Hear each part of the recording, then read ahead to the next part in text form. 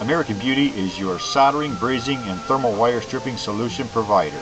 We have 3 component parts here being assembled together and being soldered. They currently are flame soldering this using torches.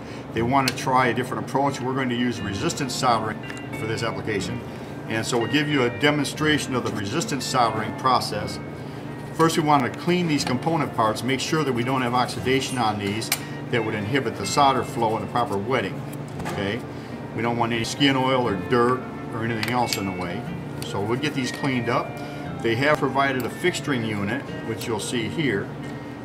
We locate the first bracket in the fixture, as you see, and then the second one. And these have little alignment channels, everything to keep everything together. Okay, this is the third piece is going to be joined on here, and we'll clean that with a wire brush because it does have some little nipples on there that we want to make sure that we get the oxides off from around there. Wipe that off.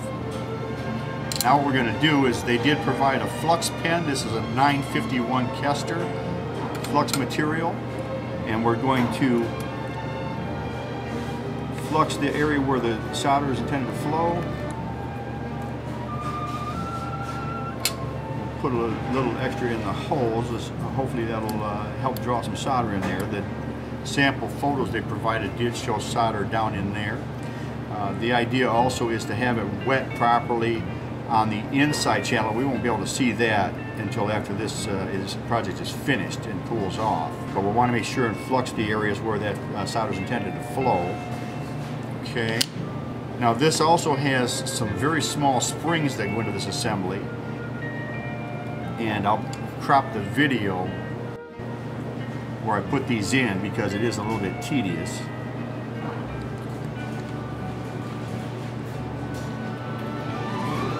Okay, we've got the springs underneath here with the 3 pieces lined up together.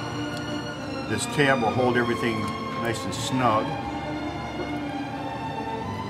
We're using a 105 H9 system. We are on the A and C connections. We are set at 4.1 volts. We've got a run light that will show when we're active, and of course current doesn't flow until you have a path for current, which is when the electrode is in contact. And we're ready.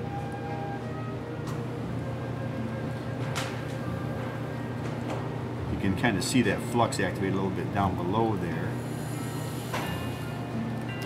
Now what's going to happen, I can start to flow the solder on that top plate, but I want the heat to transfer all the way down to that bottom plate so I get good wetting down there as well. And Virgil, you must have a return somewhere fixtured to this? I do. This clamp, as you see it over here, is a return for current flow. It's off to the left of the screen. You cannot see it right now. Okay. Now what's going to happen is as this gets hot enough for this solder to flow, the liquid solder is actually going to help transfer the heat down to the lower plate.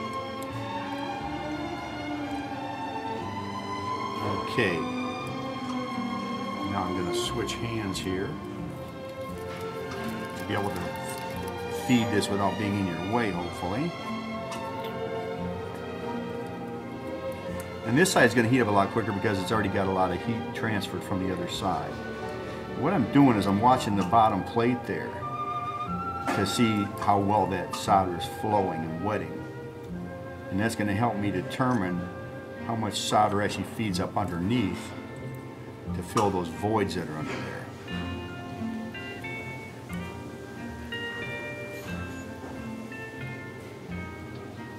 You can see that solder just suck right up underneath there with capillary draw.